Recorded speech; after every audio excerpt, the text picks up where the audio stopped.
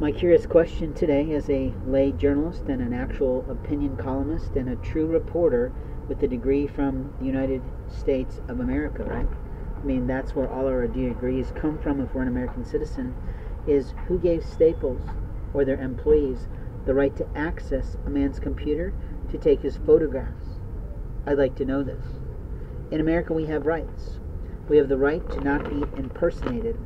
We have the right to not be opinionated. It's not true. We can be as opinionated as we like, but we don't have a right to have our opinions to be utilized above the ideas and ideologies that are represented in American laws.